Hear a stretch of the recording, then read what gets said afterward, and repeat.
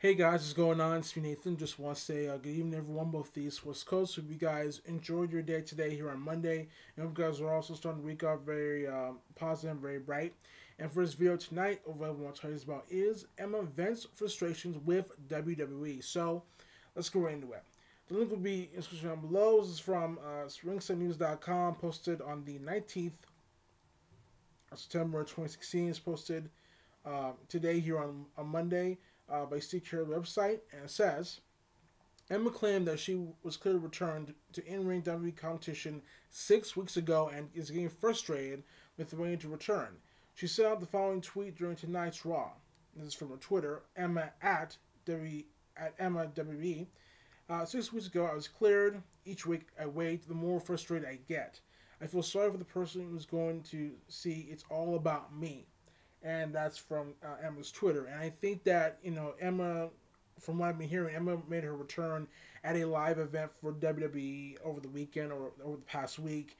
And I think what's going to happen is, leading up to Night Champions, when it comes to the Women's Championship match, when I predict that Charlotte will lose the Women's Championship to either Sasha Banks or Bayley, but I think Sasha will win.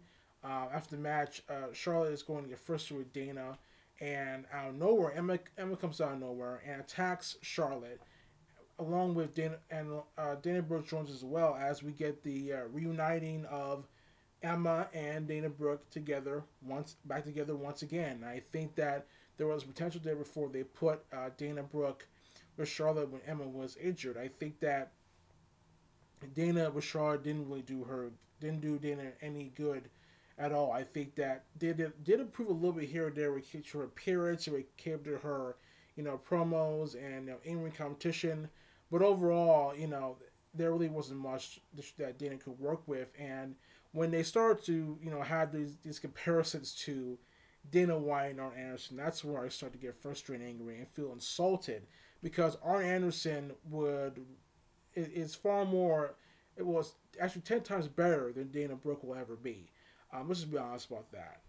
Dana Brooke right now, she's green, but is still improving.